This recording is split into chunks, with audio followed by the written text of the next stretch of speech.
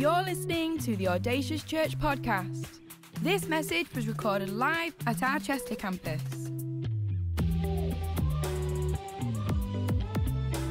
We know this is a great investment into your life, so tune in, listen up, and stay focused. For any more information, visit us online, audaciouschurch.com. Brilliant. Well, hey, my name's Emily. If you've not met me before, great to be here. I'm loving here. I was here a few weeks ago, and the sun's here again. So I think I should come here more often and enjoy the Chester sunshine. Brilliant. Well, if you have not been here last week, we have just started our series on family. So we are week 2 on family. Pastor Lee preached an amazing message last week looking at God's idea of family, talking about the fact that family is what God does, family is who God is, and family is what God wants us to experience. He talked about that family takes work, but family agrees, it lifts others up, and family stands together, which is brilliant. And I guess I'm going to start with a verse I want to read to you now that we're going to come back to. And I want you to go with me for the message today, okay? I believe that God's going to do something powerful. Been praying for you guys this week. And so we're starting here at 2 Corinthians 4, verse 8. And it says this: "We are pressed on every side by troubles, but not crushed and broken. We are perplexed because we don't know why things happen as they do. But we don't give up and quit. We are hunted down, but God never abandons us. We get knocked down, but we get up again and keep going."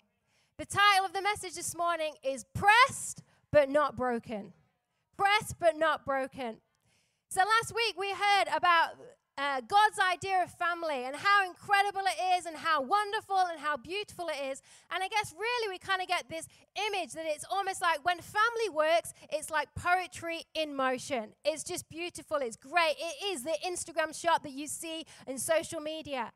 But I know that family doesn't always look like that. And there's probably many of you sat here thinking, yeah, that's definitely not what I've experienced. It's definitely not what our family looks like. And I think when family doesn't work, it can be the most painful thing. And rather than reflecting poetry in motion, it's pretty much like a train wreck. And I think that many of us, we can all relate to that in some ways. We all have our own upbringing, our own experience. We've been through different things. When I think about my family when I was growing up, my childhood, I was totally blessed with an amazing family with great parents. I've got happy memories, fun things. I look back and think that was brilliant. My parents love me and my siblings. I'm the eldest. And they love me, but more importantly, they love God. And I just think, wow, what an incredible, blessed family I had. But as I guess I've kind of got a little bit older and I've journeyed more of life, I've had more of life's experiences, I definitely have experienced some more train wreck kind of scenarios. I've personally walked through what it is to feel loss and grief. We've walked through that. There's been times in our lives, whether it's with close family friends or just people that we're close to, where we experience, I guess, elements of betrayal and rejection. I know what it feels like to have relationships that have been broken and there's been disunity. I know what that feels like. But I also know what it feels like to have Psalm 18, where it says that he reached down from on high and he stooped down and he picked me up and lifted me up. I know what it feels like to feel the love and comfort of God. I know what it feels like to feel restored, renewed, and healed. See, I know that, and I'm believing that for every one of us in this place today, that we're going to experience some of that. Now, you may be thinking, Emily, gosh, we're only week 2. Family, week 2, we had all the good stuff last week, and it feels like, whoa, we're getting into this pretty quick. But I want to say, if we didn't talk about this up front, it's almost like having an elephant in the room, because we could go through the whole series saying how amazing family is, and God wants us in family, and God designed family, and that's all great. And we sit here thinking, but there's an elephant in the room because my family often resembles the train wreck. So we're going to journey this through together, and I'm believing that for you today, that you're going to, maybe for some of you, even just recognize elements of things that have gone on in family history, back in family lines, or maybe it's recent, maybe it's well in the past, but actually still have an effect and an impact on you today. we're also going to look at how we can be free from that. And I want us to move forward in this series as we look at family with a different filter, making sure that we have the right filter. See, in family life, we've all been pressed. We've all been challenged. We've all experienced difficulty and strife and various different things. And we've had that pain. And we may feel like we're broken. But I want to say that we don't have to live with brokenness. That we don't have to live. We may be pressed, but we don't have to live with brokenness and be broken. And I guess the way that we're going to do that this morning is we're going to read a story, okay? Because everyone loves a good story. However, I have to tell you that this is no Disney story, okay? There's not going to be no fuzzy feelings. It's not going to be, this is not a Disney story. In fact, it's a total tragedy, okay? And just as a little heads up and a spoiler, it doesn't even have a happy ending. Who's glad they came to church today? The doors are locked. You cannot escape. Okay, but you got to trust God that he knows what he's doing, okay? Okay, so we're going to look at a story in Judges 11. And I'm going to be picking things from this, and maybe afterwards you can go away and read more of it in your own time. But Judges 11, it says this from verse 1. Jephthah the Gileadite was a mighty warrior. His father was Gilead. His mother was a prostitute. Gilead's wife also bore him sons, and when they were grown up, they drove Jephthah away. You are not going to get any inheritance in our family, they said, because you are the son of another woman. The first thing I want to highlight from this is the fact that you didn't get to choose when or what you were born into, okay? You didn't get to choose when you were born. You didn't get to choose whether you were born in the medieval times or the Victorian times or maybe in the middle of a world war or a recession or even in a pandemic, Melody Grace. You didn't get to choose when. I'm personally just glad that God knew who he was doing with me when he made sure that I was arrived in the world when they had invented central heating. Because as most of you know, I don't like being cold. So praise the Lord that I'm here, because medieval times, it would have not been good. But we don't get to choose when we were born. We don't get to choose what family we were born into. Whether your family was rich or poor. Whether your family was educated or not. Whether your family you were born here in the UK or in a country across the other side of the world. You didn't get to choose that. You didn't get to choose whether your family had a whole history of divorce and brokenness. You didn't get to choose whether your family was riddled with health issues. You didn't get to choose whether your family had people in it that had cycles of abusive and bad habits. You didn't get to choose when and what you were born into. And I want to say that when you read the story, it's the semicolon that points to the issue, okay? Because it says here, his father was Gilead. Everything was good. His father was Gilead. Semicolon. However, his mother was a prostitute. It all went wrong at the semicolon for this guy. And I want to say, we all have a semicolon in our lives. My family was going great. But then my dad left when I was young. My family life was really good. Everything was great. But then my mum got sick. My family life was great. But then we encountered debt. My family life was great. Everything was good. But then we had mental health issues come along. My family life was great. But then this person walked out on me. My family life was great. My family life was great. Semicolon. And then it all went wrong. We've all got a semicolon. We can all point to an experience or a moment or a time, something where you think that is where everything would be okay if it wasn't for this. And I want to say that for most part, a lot of it, it's not our fault. We didn't get to choose when or what we were born into. It was out of our circle of control. But I want to say what is in our circle of control is how we choose to respond to it.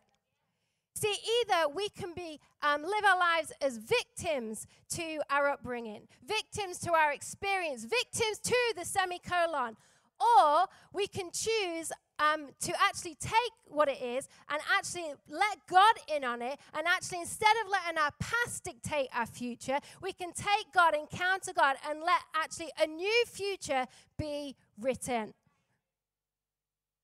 Back to Jephthah. So his brothers have kicked him out. They're like, you don't belong here. You can't be part of this family. You've been rejected.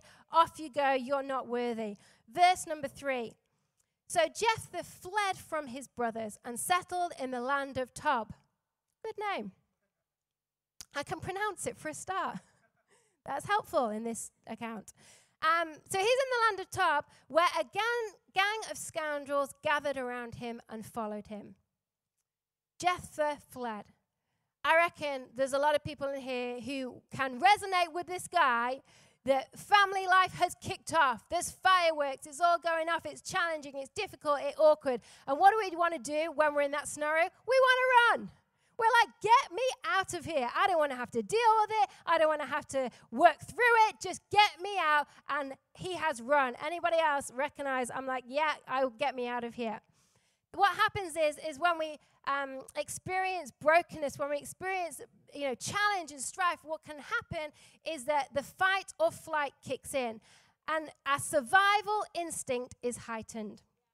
When we live with brokenness, we live lives where our survival instinct is heightened.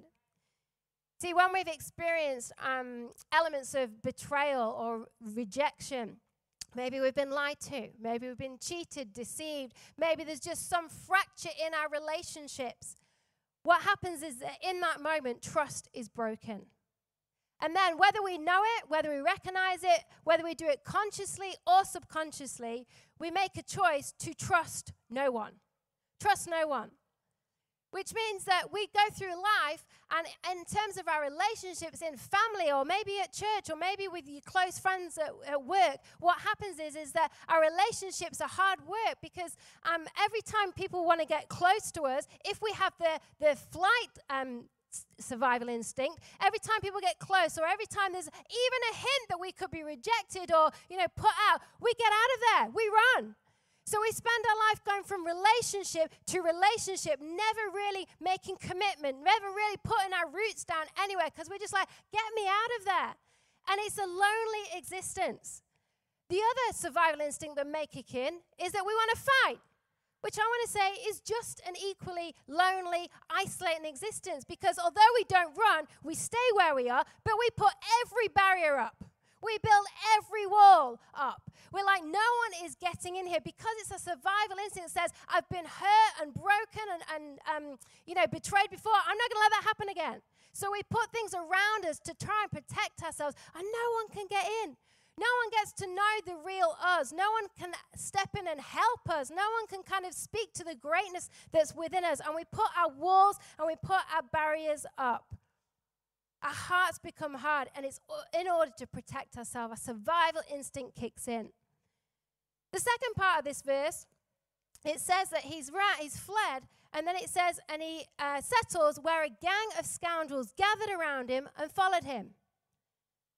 So in the story, it doesn't say, what his brothers were like. It kind of says that as they grew up, they pushed him out, basically. So I'd imagine that over time, they probably called him names. It's the kind of thing where, you're all at the table and they kind of huddle around making sure that Jephthah can't fit in. Oh, there's no room here, so he's kind of pushed away. I reckon he probably experienced some kind of emotional abuse from them, maybe physical and maybe verbal, just saying that you're no good, that you're not part of the family. So let's just say they were not kind. They were not good. And what does he do? He doesn't then go and find a nice, inviting family who are open, who are loving, who are showing him kindness. No, he ends up being with a gang of scoundrels, which is just like people no good for him, not going to pick him up, not going to speak to the greatness within him. And I want to say that when we live with brokenness, our brokenness can actually become attractive. The power of familiarity kicks in.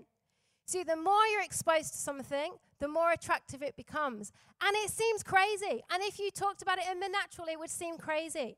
But it's like, even though what we can experience is bad for us, it's harmful for us, it gives us pain, and we know it's not good, there's something about the familiarity that makes us feel safe. We can go around with bad habits, wrong thinking, unhealthy relationships, and even though we may know that it's not good for us, we don't know what life would be like without it. What would my life look like without these mental health issues? What would my life look like outside of this relationship? I know it's bad for me, but I can't help it. It's kind of attractive and it keeps me safe and I feel okay here. And we become these people that just live with our brokenness because we can't see the other side of what freedom could bring. I think often when we live broken with open wounds that just bleed brokenness. And almost then the other people around us who also attracted brokenness, and this is kind of what's happened to our guy Jephthah, that he's just attracted other people who are not good, who are broken. Our brokenness can become attractive. Back to the story. It says here in verse 4, sometime later, when an enemy, the Ammonites, were fighting against Israel, the elders of Gilead went to get Jephthah from the land of Tob. Come, they said, be our commander so we can fight the Ammonites. Jephthah said to them, didn't you hate me and drive me out from my father's house? Why do you come to me now when you're in trouble? The leaders of Gilead said to him, nevertheless, we are turning to you now. Come with us, fight the Ammonites, and you will be head over all who live in Gilead. And I say that if we don't deal with our brokenness, the seeds of brokenness grow into choking thorns of insecurity. We don't deal with it. See, when our identity is being damaged, when it's been attacked, when our self-worth and our value has been taken away from us, if we don't deal with it, what happens is we live a life of having insecurity, and it chokes us. It stops us from taking God opportunity because we're too insecure. It stops us from making good decisions because we become so insecure. See, for Jephthah, the unresolved injustice was awoken within him. He says, hang on a minute, you hated me, you kicked me out, and now you want me? And something within him rose in him and thought, yeah, there's been some injustice, and I was wronged, and do you know what? I need to put this right. And every insecurity you can imagine in that moment that he felt, all the hurt, the betrayal, the rejection, what he's being robbed of, the fact that he couldn't have a family life because they kicked him out, all this emotion has kind of come to the surface, has been reawoken, and there's an injustice and it needs solving. And he's so insecure now, he's not dealt, he's so insecure that he then goes to make bad decisions. I want to say that at the beginning of the story, the first line that we read in Judges, it says that he was a mighty warrior. See, there was seeds of greatness within him. In fact, that's why the guys have come back, because they're like, hang on a minute, he was a mighty warrior. We're going to go back and we'll use that. And there was seeds of greatness within him. And I want to say there's seeds of greatness within every single one of you. But if we allow our brokenness to take hold and we don't deal with it, then we're going to spend our lives choked with insecurity. Then Jephthah, he makes decisions, takes opportunity out of insecurity. Jump to the end, towards the end of the chapter, it says this. Then the Spirit of the Lord came on Jephthah. He crossed Gilead and Manasseh, passed through Mizpah of Gilead, and from there he advanced against the Ammonites. And Jephthah made a vow to the Lord. If you give me the Ammonites into my hands, whatever comes out of the door of my house to meet me when I return in triumph from the Ammonites will be the Lord's, and I will sacrifice it as a burnt offering.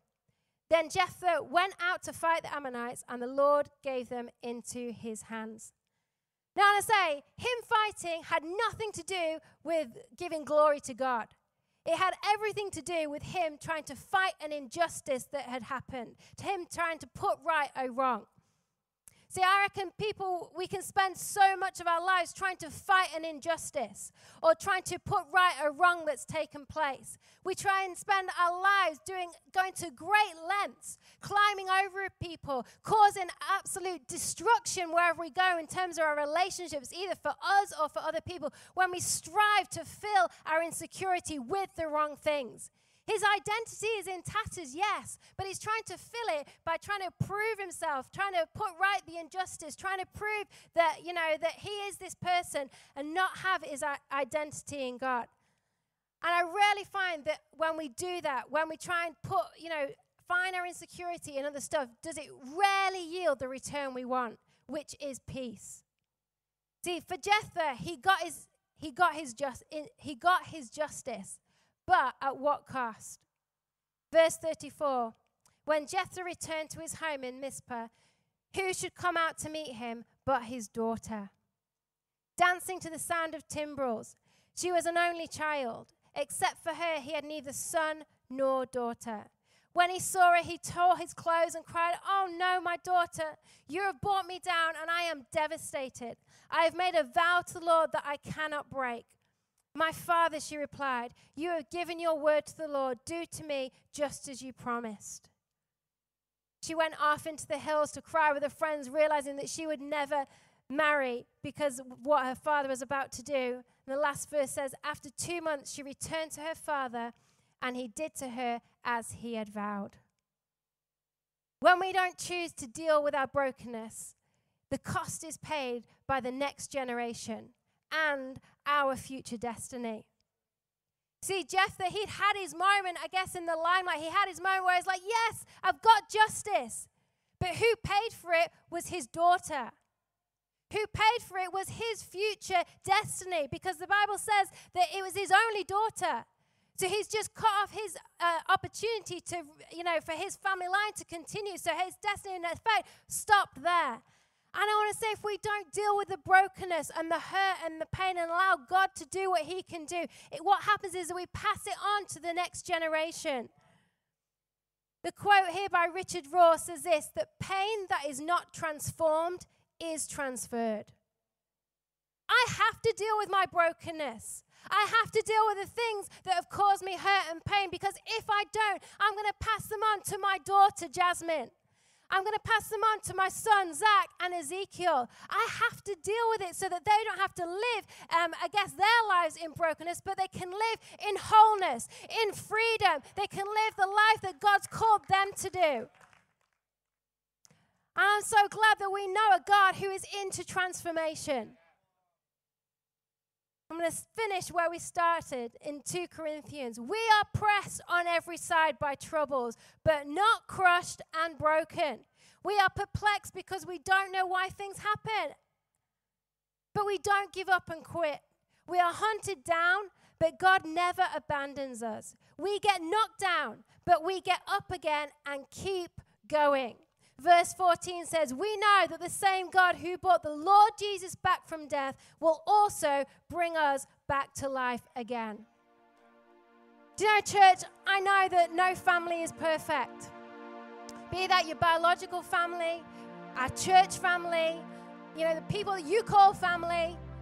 I know that it's not perfect because we're people and we are an imperfect people, covered by the grace of God. But we have to deal with our brokenness. And there are 2 things that we need to do that are going to start that journey. 2 actions to be done, one by us, one by God, but both require something of us. The first action that we have to do is we have to choose to forgive. Choose to forgive. Church, this from us requires courage, a great deal of courage. Maybe for some of us in this place, we need to choose to forgive people in our family, maybe people in, your friends that you call family. For some of you, maybe it's yourself that you need to forgive. Colossians 3:13 says, bear with each other and forgive one another. If any of you has a grievance against someone, forgive as the Lord forgave you. When we withhold forgiveness, we're basically almost expecting for, it's like us drinking poison and expecting someone else to die. Unforgiveness that we hold, it just damages us. It has detrimental effects on us and the way we do life, the way we see life, the way we see others, the filter that we put on when we hold forgiveness. I want to say as well, let's let God be judge. He is just. He is the judge. Luke 6, do not judge and you will not be judged. Do not condemn and you will not be condemned. Forgive and you will be forgiven. See, forgiveness is not freeing the other person from the act. It's freeing yourself from the effect of it. And today I'm believing that's going to happen in a moment when we make a choice to forgive. And let me tell you, for some of us, it is going to be a daily choice to continue. I forgive, I forgive, I forgive. Until you feel something different happen on the inside and you feel that sense of freedom, that release. Because we don't want our past to dictate our future, church. We want to rewrite the future. for the sake of us and the next generation. So what do you need to do? Maybe some of you need to call somebody. Maybe have coffee. Hey, you can invite them into your homes now from tomorrow. Have that conversation. What is it you need to do? Who is it you need to forgive? Takes courage. Second thing is this is God's action, and it's restoration. We have to let God restore. And from us, this requires faith. And I'm not saying that your family situation is necessarily going to change. For some things, maybe they literally cannot change. It's not about that. It's about us being changed. It's about us being healed, restored, renewed, so that we can have a different outlook, a different filter. For so many of us, what we want God to do is just remove it. I don't even want there to be a semicolon, God. I just want it to be removed completely. But I want to say that God's not into removal. He's into redemption. He's into restoring. I'm going to show you a picture of some art. It's a bowl, but it's still art. Kintsugi. It's a Japanese art form. And this art form, it teaches us that broken objects are not something to hide, but to display with pride. You see, this bowl here, what it was once broken. But it's been put back together, and instead of trying to cover up the cracks, instead of trying to cover up the brokenness in shame or trying to hide it, it's actually magnified. It's actually been refined. It's actually got gold running through it, and actually it's something to be shown in pride. And I'm just believing that some of the things that you've experienced, some of the things that you've walked through, that you've had to deal with, it's not going to be things that are going to be hidden and buried. It's actually going to be that God's going to come. He's going to take with that which the enemy caused to harm you, and he's actually going to make it for good, for his glory. For his glory, to say, I was broken, but look what God did. I was a mess. I was in pieces, but the God who can heal, who can restore, who can redeem, has put me back together. And now I want to display it and say, look at the glory of God. Look at the grace of God. Look at what he's done. And we display it.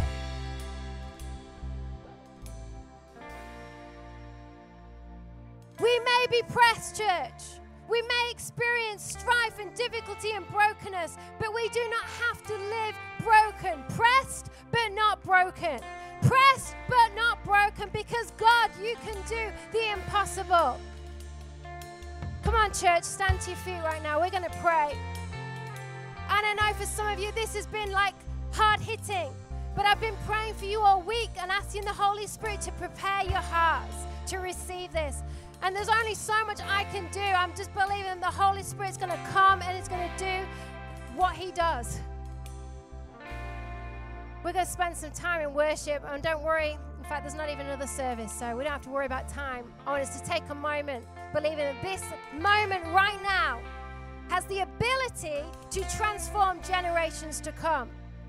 We're going to walk out of here free. We're going to walk out of here with that sense of God has met me and restored and healed. So if you know you just need God to come and do something, why don't you just raise your hands? We're going to pray. We're going to worship. Maybe you need to choose to forgive. It's going to take every bit of courage in you. You're going to want to fight it because it's been an injustice. But we're going to give it to God and say, God, we let you be judge over that.